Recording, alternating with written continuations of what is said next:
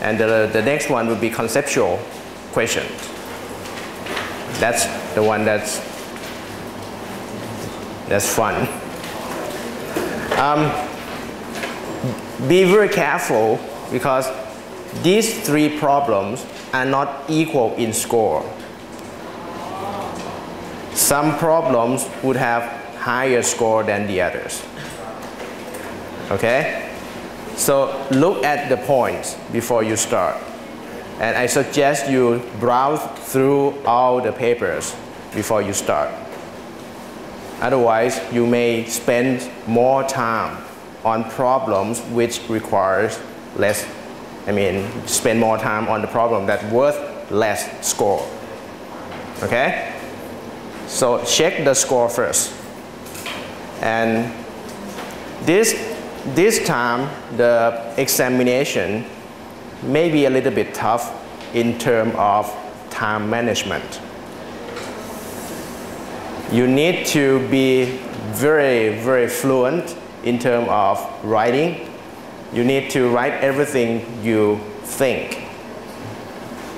Okay? And read the problem carefully. If it asks you to just derive the equation without solving, don't bother solving. If it asks for brief answer, just give brief answer. Okay? Otherwise, I'm afraid you may not be able to finish everything in time.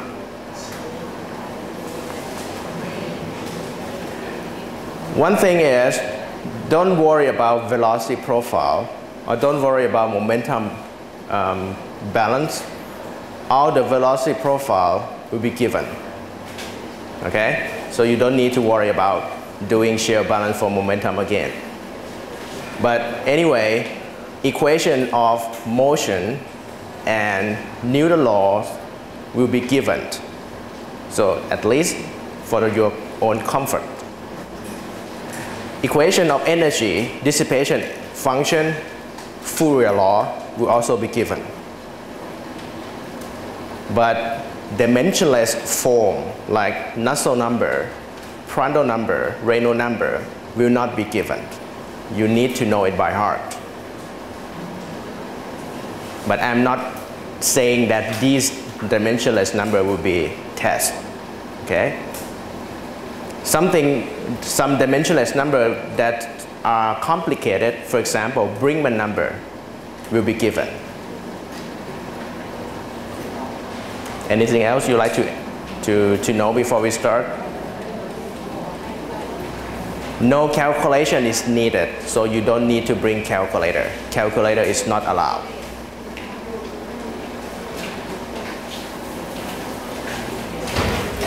Anything else? All right. If there's nothing else, let's start. On Wednesday, we talk about mass transport. We talk about two kinds of mass transport, molecular mass transport, which is called diffusion, and convective mass transport. We derive equation associated with molecular mass transport, which is called Fick's law, right?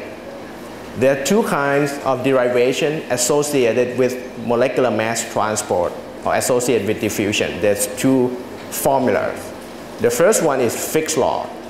Fick's law was obtained from experimental observation.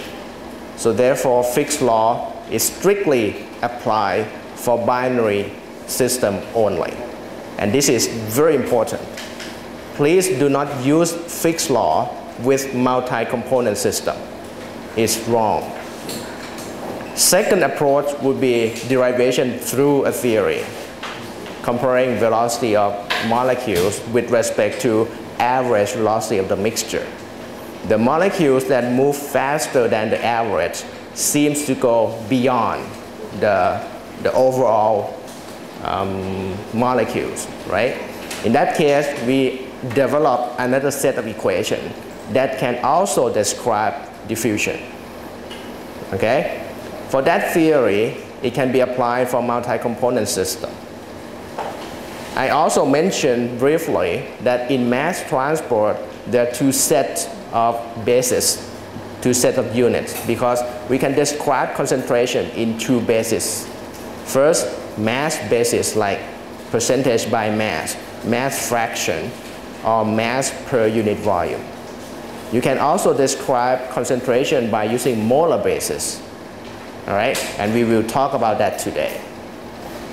Now, just a brief review.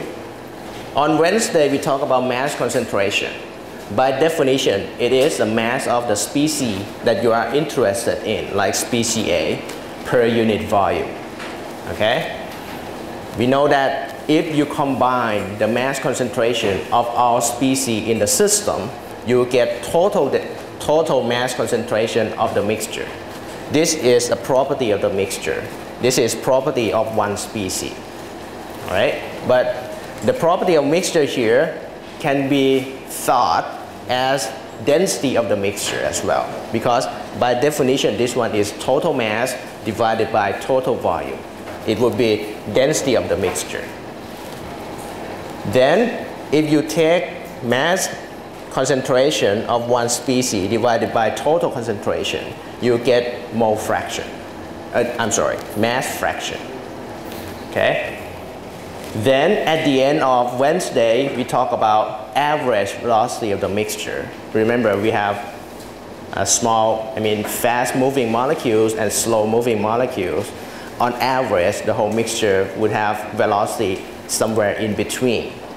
The V here would be velocity of the mixture on average. It is a function of velocity of each component as well as the concentration of the species. This is one way to define how can we find the average velocity of the mixture. Okay? From here, if you take definition of mass fraction there, plug it in here, and take the total concentration out, you can get this equation. All right? So, for today, as I said earlier, we can have we can have concentration expressed in terms of mass concentration, but we can express them in terms of molar concentration as well. So molar concentration. In this textbook, it is represented by C. The unit would be mole of A per volume, or per square meter, cubic meter. Can we relate mass concentration to molar concentration? Can we? Of course we can. The relationship between mass concentration and molar concentration follows something like this.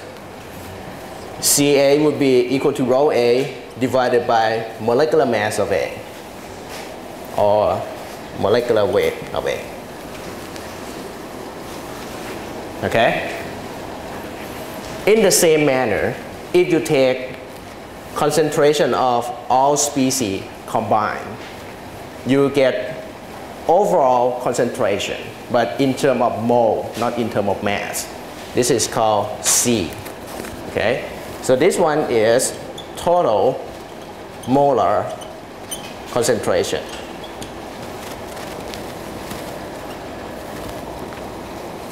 It is exactly the same principle, just different basis. And again, this property on the left-hand side is a property of the whole mixture. The one on the right would be properties of single species, but combine all species together. Okay? This one, if you consider mass basis, it is density of the mixture. This one, on the other hand, can be thought as similar manner.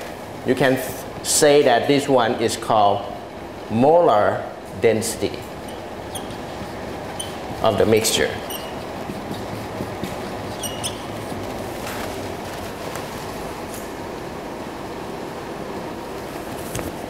All right?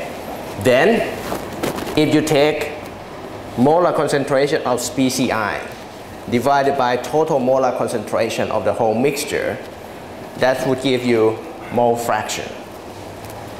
Mole fraction is represented by symbol X. So XA equal to CA over C. This is mole fraction.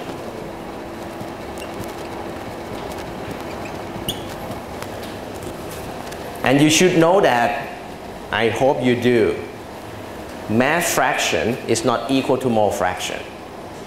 Okay?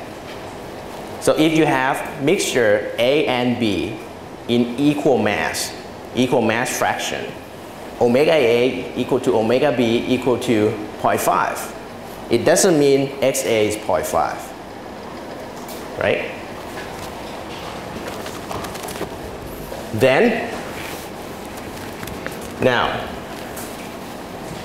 if you take similar relationship, if you take velocity of species I, for example, if I have binary system A and B, okay? These two represent average velocity of species A, average velocity of species B. Okay? If VA is big number, it means that species A tends to move fast. Now, instead of using mass fraction, if I use mole fraction instead and add them together, this is another way to take the average. And this way we take average based on number of moles, not mass. But in the sense, it gives you similar meanings. That species which has high concentration supposed to give more contribution to the average velocity of the mixture, right? So again, this should give you average velocity of the whole mixture. But do you think this average velocity and that one will be equal? No, they are not equal. In this case, this one is called V star. All right? So if you have multi-component system, V star will be defined as summation of xi, vi. But make sure that you understand this. Vi here and Vi there are the same. Both of them represent species velocity, velocity of pure species. But V star and V are different. The difference comes from how we weight them based on mass or based on mole. Okay? So of course, if you take the mole fraction from that board, you can substitute and get this equation.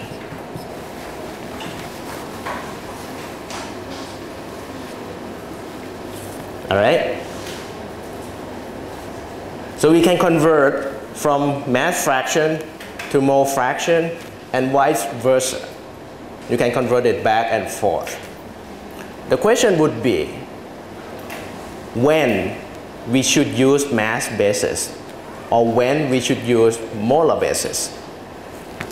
I can tell you that 90% of the time, molar basis will be used, especially in our course. Why? Because mostly, whenever you have fluid, which is gas or vapor, vapor can be represented, the concentration of vapor is represented by partial pressure. It is directly related to pressure, right? The concentration. And pressure for ideal gas can be represented by ideal gas law, PV equal to nRT.